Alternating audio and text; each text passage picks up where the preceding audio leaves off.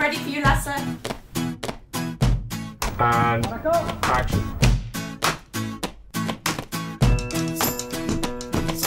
I had an email from my agent saying that the next thing I should read was Salmon Fishing in Yemen. It was the best script I've read in a long time. I'm such a fan of what Lasse does, and I heard that Ewan might want to do it. So I think I was drawn because of who was involved. He's a fantastic director, an oddball, you know.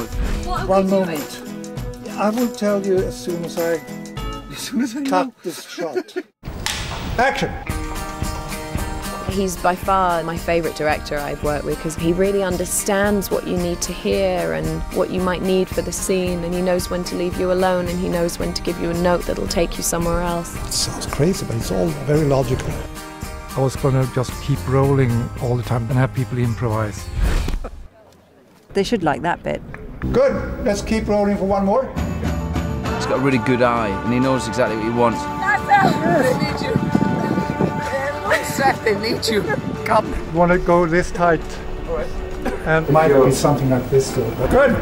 It's really magical the way so many great people coincided in life at a great spot with a great script. Yeah, I think we have a very special film.